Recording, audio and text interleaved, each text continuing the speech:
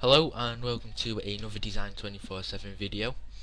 On this video we are going to make simple black into a fixed style from a fluid.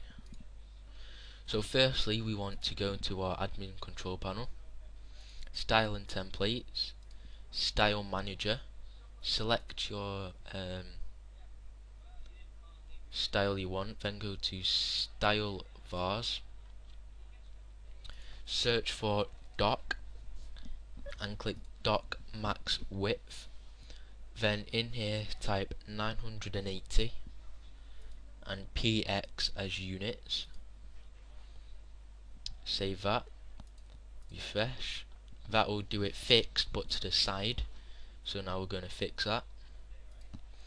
So go back into style manager, click the same one, click edit templates, scroll down to CSS templates, find vBulletin.css, and margin here, remove this which is VB style var dock margin and replace it to auto.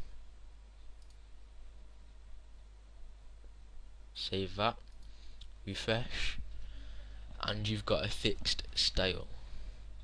So thanks for watching and stay tuned for the next video.